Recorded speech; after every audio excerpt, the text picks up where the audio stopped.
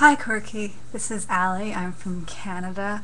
I really like the fact that you're looking at reevaluating how the evals are going and looking at the code of conduct. Looks really great. I really hope that things stay and become transparent as time goes on with regards to communication. And thank you very much for posting this type of information for us as community members. I really enjoy being a member of the Quirky community. I'm really excited whenever any of my ideas gets influence, and I like the weekly emails. So I hope that as time goes on, our opinions and our points of view remain valued in the community. Thank you.